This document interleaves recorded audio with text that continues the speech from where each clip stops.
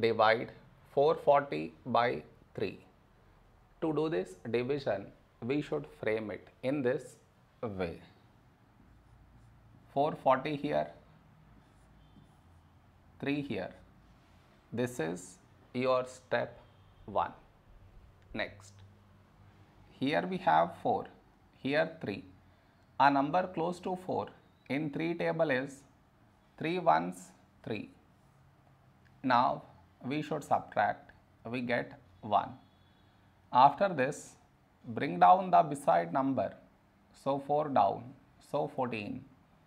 A number close to 14 in 3 table is 3 fours 12. Now we subtract, we get 2.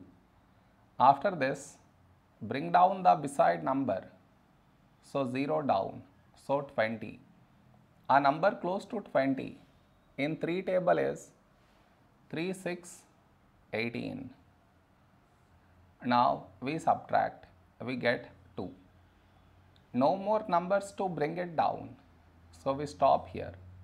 This is our remainder, this is our quotient.